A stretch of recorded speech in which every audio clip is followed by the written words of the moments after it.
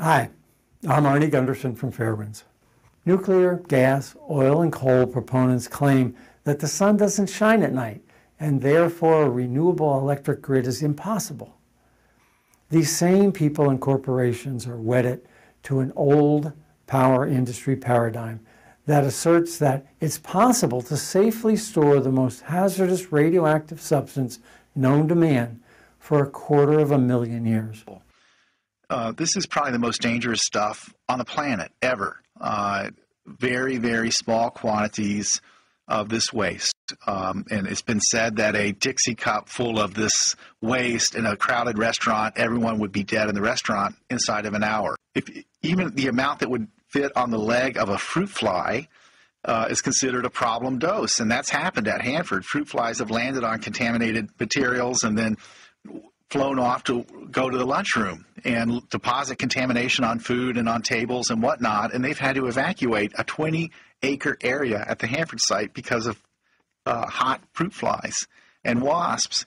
So this waste in these tanks is very dangerous in small quantities, and it has another feature, which is it's dangerous for very, very long periods of time. I'm a nuclear engineer.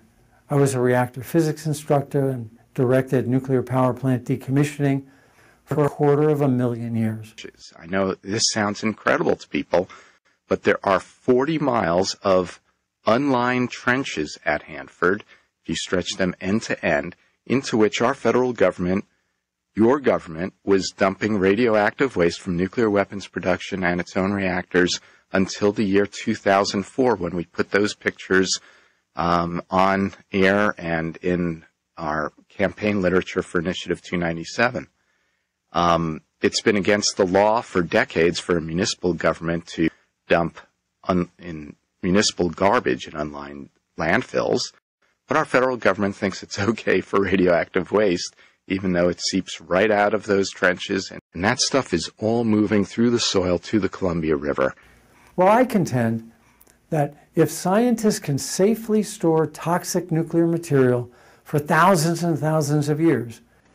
Sellafield, England, there's 8 million liters a day pouring into that ocean. 8 million liters a day. And what that does is it gets out into the currents and it travels and radiates everything. For thousands and thousands of years. It's so toxic that they have to shoot seagulls if they land there because they become radioactive. It's so toxic that the wind blowing over it for thousands and thousands of years becomes contaminated. It's so toxic because you can never ever stop this. You can never turn this off. It's going to take approximately 20 years at 80 transport trucks a day to clean that site up. Think of each one of these bullets as dirty bombs. Every one of these things are dirty bombs. Your loved ones are going over to foreign countries and whacking that country with dirty bombs. Millions and millions and millions of dirty bombs. I mean, there's 1.1 billion tons of depleted uranium in America right now that they got to get rid of. And this is the way they're getting rid of it. They're hurling it all around the world. And they're coming home and having deformed kids because they were so close to those dirty bombs. Think of Hanford. Billions of gallons dumped on the ground. It's demonizing everybody over cardboard and tin cans and plastic. The right thing to do. Or is it to go after this real issue? Instead of spending $2 billion a day on the military-industrial machine, spend $2 billion a day on cleaning this up, and it'll all be gone in no time. It could be all gone in no time. It's that simple. We just can't get ourselves out of this rah nationalism where you just got to go along to get along. Well, I contend if scientists can safely store toxic nuclear material for thousands and thousands of years, and if environmentalists think stopping tin cans and pop bottles and fucking plastic is going to save the planet, they're so fucking lost in the game. They're so lost. We haven't got a hope in hell. We have to have this message out there somehow. Somebody has to do this. And I don't know who that is. I won't hear an environmentalist calling out the Italian mafia when 600 barrels of nuclear waste washed up on the Somalian coastline. Oh no, but they want to murder you. They want to kill you if you don't recycle your pop bottles. I hear environmentalist UT professors calling for the murder of 90% of the people on this planet Yet 16 container ships produce more pollution than all the automobiles on this planet combined. And there's 90,000 of those ships out there. You want to hear the environmentalists calling out their own government when 47,000 barrels are dumped 30 miles off the coast of San Francisco, but they want to have war crimes tribunal for you if you don't recycle your plastic.